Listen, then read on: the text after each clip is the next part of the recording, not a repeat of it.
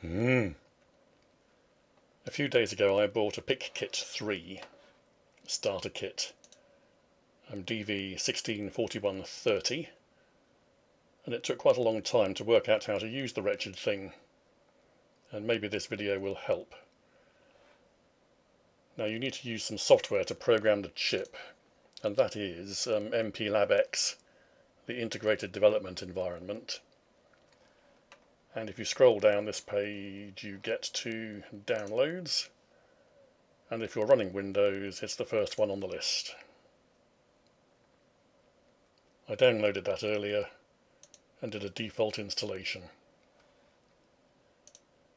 Then you launch the IDE, and here's one I launched earlier.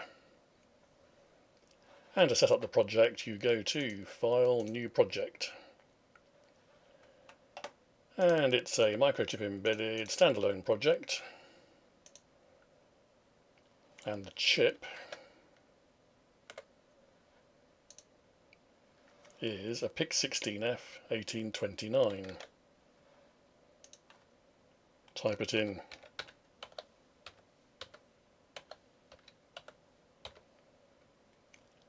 And there it is. Click Next.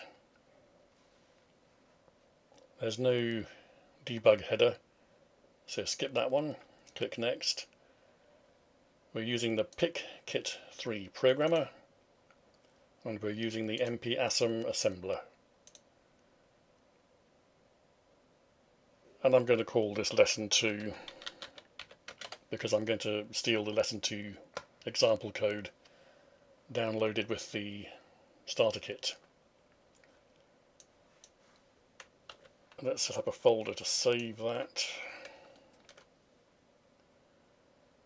So I'm saving it into my own folder and click Finish. I'm going to get rid of the start page. I'm going to get rid of the MPLabX store.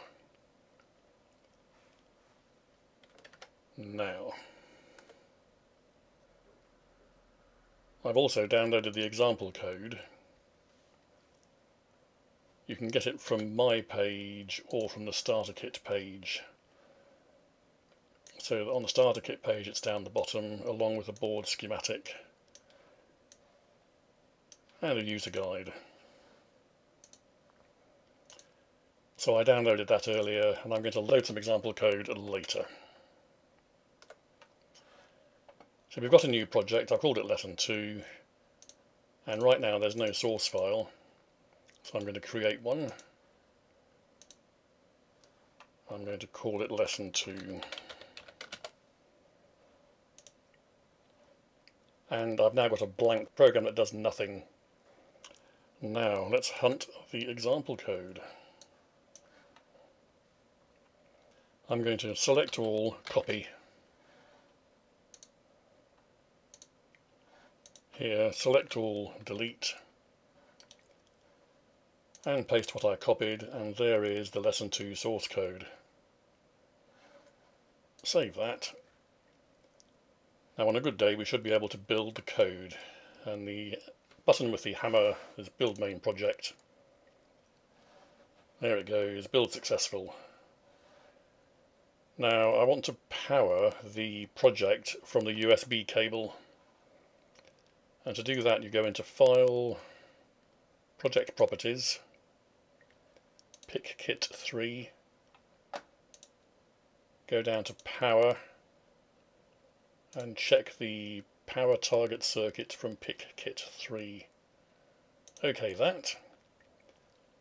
So I'm powering the project from the PICkit programmer. That's fine if all you're doing is flashing an LED. If you're driving motors or relays then you definitely need a separate power supply. This button, Make and Program Device Main Project. And a few moments of suspense. It's erasing the chip. Programming download. It's quite slow the first time, much quicker on subsequent downloads. That's a warning that am I using the correct 5 volt voltage, so I'll OK that.